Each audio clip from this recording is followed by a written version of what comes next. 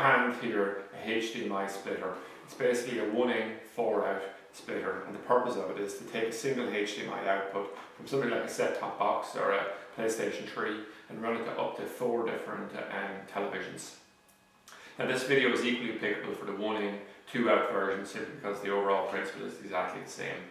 So what makes this such a high-end unit is the fact that it's 3D, so this makes it very much future-proofed because 3D technology we expect to become much more popular in the years to come. And the second thing is, in terms of the resolution, video resolution it supports everything from 480i all the way up to 1080p, okay? So let's just look at the actual what comes in the box. So we have a very brief user manual on it, but it's a very simple product to install, so that's sufficient. We have a power unit here. It's the output on it is 5 volts, 1 amp, and then we have the actual splitter here. And the first thing we'll note about this is how compact it is. Okay, so look at the front of the unit first of all. Anyway, and the first thing we'll note is that we have 4 LED indicators here, and these will either be green or flashing green. When we have HDMI outputs corresponding to this connected at the back. And we have a reset button here, and now we also have a power light here, just an LED light.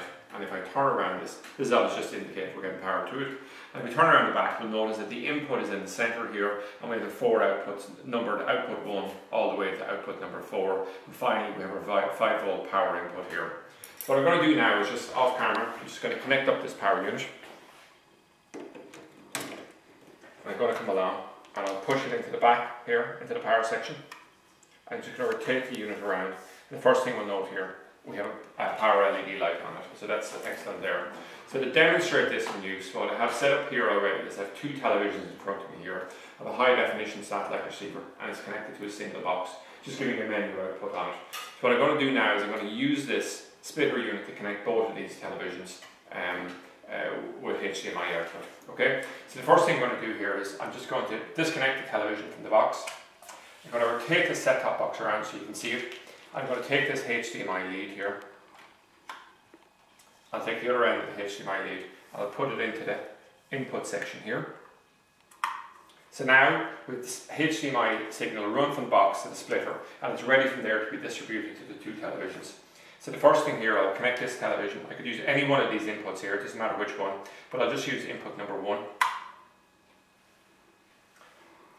And next what I'll do is I'm going to come along, so you see the picture comes on, and next we'll come along and output number 2, I should have said there, output 1, and this is output 2 here, we'll push it in here. And now what we have it both connect. So if we look in the front of the box here, we'll see here that the 2 lights are lighting, one permanently are flashing, so either is equally good. And then what we have here is these 2 blank lights here. I come along here and I disconnected this connection here, and put it in over here. We'll see the LED light will just simply come on like that. Okay, so that's it. Now there's a reset button on it, just to quickly demonstrate that. If we had some issue we wanted to clear some error in it, we just hit the reset button. What it does is it just power cycles, powers back up, and a few moments later it'll come back up on the screen here. So it's very clear. So overall anyway, this is an excellent product. It's compact, it does the job, and it future-proofs your investment. So that's it anyway, an overview of the 1-in, 4-out HDMI splitter.